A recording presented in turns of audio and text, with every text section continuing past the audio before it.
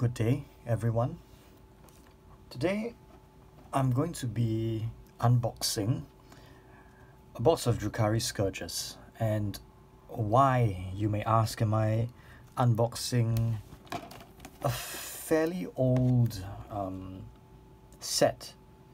Well, the answer will become apparent in my model vlogs in the months to come. But suffice to say, I am quite fascinated at this box because you do get a lot of very interesting and flexible parts on the sprue, and I'm actually quite excited to discover what the possibilities are. Again, suffice to say, I will be using this for a modeling project, and I won't be assembling my Scourges as you see on the box. I will be using various parts for various different projects. As you can see, I've barely touched the box. It's still in its plastic wrap, and let's start to take this apart. Another thing that you'll notice is if you look in the reflections of the plastic of the box, you'll find that I'm wearing a shirt this time. A number of my viewers have told me in confidence that it was quite apparent that I was doing my last unboxing with no shirt on because glimpses of me were seen in the reflection of the plastic. So that's that. Now, now that we've gotten the plastic off and we don't have that much reflections anymore, we see the box art on the front and some options on the back, and you can see that there are a number of ranged weapon options on the box set, and so you get a mixture of both melee and ranged weapons. And the one that I'm particularly interested in, and I think they would make quite a good addition to my kill team, is the Dark Lance. The Dark Lance looks a lot like an Eldar long rifle, and I'd like to explore how I can actually use that for an Eldar Ranger conversion. So let's pop this box open and see what we get on the sprue. Now I am hoping for a number of weapon options, head options, and wing options. So we do know that we do get at least 5 sets of wings, and that's another thing that I'm very interested in seeing. Bases as usual, paper as usual, with clearly instructions on how to assemble your Scourges. Yes, so as you can see, we do have a number of ranged weapons and arm choices, again with the Shard Carbine on the left, and then your Splinter, Haywire, and Heat Lance on the left, on the second page. You do have a number of different options, and they do give you instructions, but as we all know, I don't read instructions, so let's get rid of that one. And there we have it. We've got 2 sprues, and right off the bat I already can see that we do have 1, 2, 3, 4, 5 pairs of wings, so we only have enough wings for the 5 Scourges that come on the box. I was hoping that I'd be able to assemble all the Scourges with feathered wings as opposed to 2 with bat wings. I do like uniformity, but that's fine because I actually won't be assembling these Scourges. In addition to that, let's start with the sprue I have on my right hand side. Now this sprue does fascinate me a bit because you do have a fair amount of melee choices, so a fair number of bladed and whips and chained weapons, as well as the Dark Lance that I was going on about just now. And if you compare it to a Eldar long rifle, unfortunately it is a lot larger than an Eldar long rifle, but I don't see that as much of a problem. I could trim out some of the spiky bits and it could really do pass off as a long rifle if I really wanted to. Some of these other weapons might be able to pass off as that as well. I do like that they've given a fair number of hit options. You see there are 6 here already, far exceeding the number of Drukhari Scourges that you can build. You've got one more up there, if you can see that, and I'm in focus. And you've got a the lead feller right there. I don't own a Drukhari Codex, and I don't actually have a Drukhari army. I am purely using this for a project that I have to take part in the AOP in 2019, Armies on Parade. So I bought this especially for the feathered wings. I bought this especially for some of the melee weapons that you see here, especially the whip and the chain over there. Now, as always, I do like to take a closer look at the sprues and give you a closer look at them because my fixation is mainly on modeling. I like to see the options I have in taking these components and using them for other parts. I do have a lot of Harlequin bits. And as you know, Harlequins, as I mentioned in one of my videos, the box does come with a fair amount of extra pieces. The pieces that are limited are the legs. So you do only have five or six fixed number of Harlequin legs, but a fair number of torsos and limbs. Now, I can actually grab the legs from this box and use them for Harlequins. I could pass them off as Harlequins quite easily because that's all I need.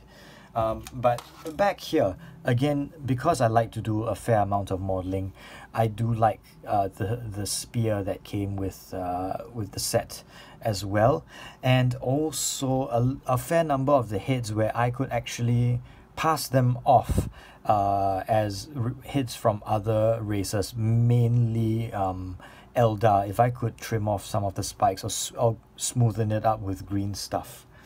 Well, that's it for this sprue. Looking at the other sprue, you see that I still have a fair number of ranged weapons and what looks to be almost a fusion pistol, and that would fit in well with my Harlequins also. As you can see, and I'll give you a closer look at the bat wings, they are different from the bat wings on the other sprue. You'll see these ones have a trail of bone on the end that is closest to the body, while this one does not. And I do like that amount of variety. The same is true for the feathered wings. As you can see, some of the feathered wings have no claws on the tip, while others you do see some teensy claws, almost like an Archaeopteryx. And on this sprue, you see that it's got a spike at the end of the armor. And that's another thing I like about these wings, that they do have sort of an armor plating along the leading edge. That's very, very nice. And also you see that the grooves and the detail on the feathers are very, very, very clear, and that will come off well when you start to layer down your shades. Now, back to the sprue that I was looking at. You'll see that it comes with at least 5 Dark Eldar torsos, and also more heads, more options for my heads. There is at least one more head on this, and a couple of nice hands as well. This one is actually pointing, which I like a lot. I would assume that some of these components are actually connected to the ranged weapons as well.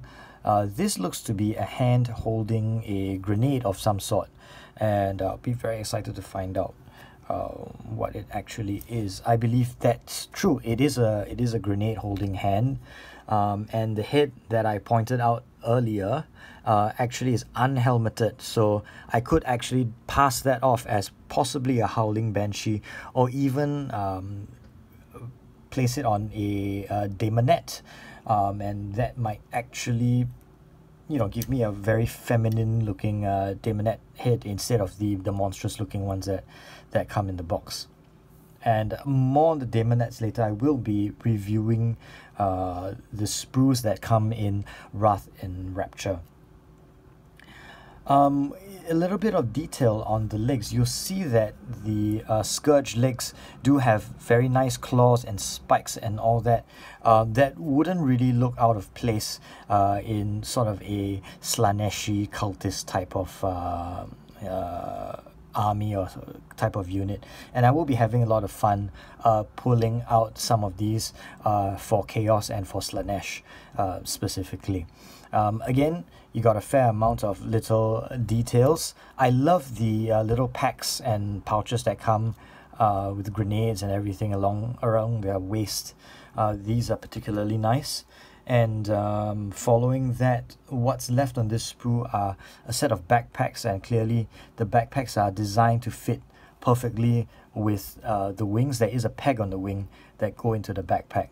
Unfortunately, I won't be using them. I will have to do some green stuff to make sure these wings fit on other miniatures. But all in all, I have to say that while I did not get the full range of 5 pairs of feathered wings or 5 pairs of bat wings that I wanted, this isn't that bad a box set. We do get a lot of range weapon choices that I can kit bash with a fair number of other units, as well as the legs I needed to add a bit of variety to my Harlequins, and especially the melee weapons that you see here. The spear could do very well as a singing spear, as well as the whips and chains, specifically what I need in some of my upcoming projects. Now, if you like the format of the way I review new and old box sets, please let me know if there's anything you don't like about the way I conduct these reviews, and if you actually don't want me to go into detail on the sprue, please let me know in the comments section as well. But in any case, I do thank you for your attention, and I do thank you for liking, following and subscribing to my channel. I will try my best to have an unboxing every Saturday. I was a little bit late today, but I will try to have an unboxing every Saturday, so as to keep the pace up, as well as intersperse that with some model vlogs. I am going to push out another episode of model vlog and update you on the progress of my Redemptor plasma cannon. And furthermore, I will have a series coming up building up to the concept of what I'm planning for Armies on Parade next year. I won't reveal everything, but after Armies on Parade is over, I will go deep into detail into what I built for it. So please like, subscribe and comment and tell me what you like best. And if you feel so inclined, do visit my Patreon as well and do make a contribution. I would be very grateful that you help me keep this channel going, so that I can do more and be of service to you and show you around some of these sprues that I've included in my collection. Thank you all. See you next time.